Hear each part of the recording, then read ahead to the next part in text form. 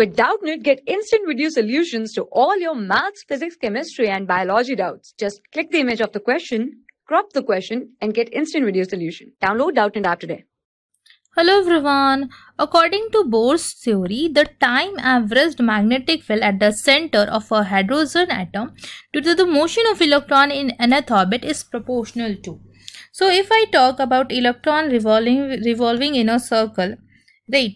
So because of the revolution, electricity will generate, right? So let's suppose this is the circle in which the electron is revolving, and this is the electron, and radius of the circle is r. So this is the radius.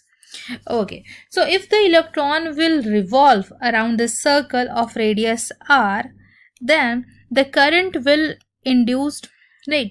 What will be the current? We know that the current is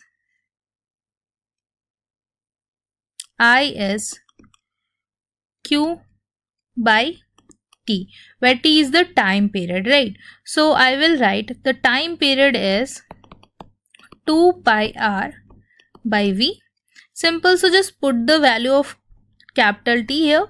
So we'll get current induced is equals to 2 pi r this, right? Now if the current is induced here, right, then the magnetic field will be there at the center of this circle, right? And we know that because of a circular current carrying loop, the magnetic field at the center is mu naught I by 2r, right? Now we know that the current is this. So just put this value of current to know the magnetic field at the center. So mu naught here is permeability of free space and r is the current. So just put the value of current here. So the current is qv by 2 pi r. So this is into 2r. So this will be the magnetic field, right? So bring the constant outside. So mu naught q by 4 pi, all these are constant. So in bracket you will get this. Now we know that the magnetic field is proportional to V by R, right?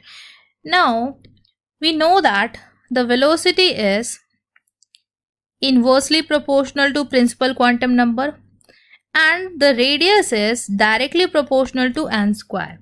So just put them here, right? So if you see this expression, the B naught is proportional to V and inversely proportional to r square. So I will write B naught is proportional to, so V is here, so I will write 1 by n. Now r square, right? So r square is what? R square is proportional to n to the power 4. So I will write n to the power 4, right? So now you can see the B naught is directly proportional to 1 upon n to the power 5. So this will be the proportionality relation of the time averaged magnetic field at the center, right, with the principal quantum number n. Now you can see option 4 is the correct one. So this was our question and we wanted the proportionality relation between time averaged magnetic field at the center and principal quantum number, and we got that the magnetic field at the center is directly proportional to 1 upon n to the power 5. Simple. Thank you. For class 6 to 12, IIT JEE and NEET level. Trusted by more than 5 crore students. Download Doubtnut app today.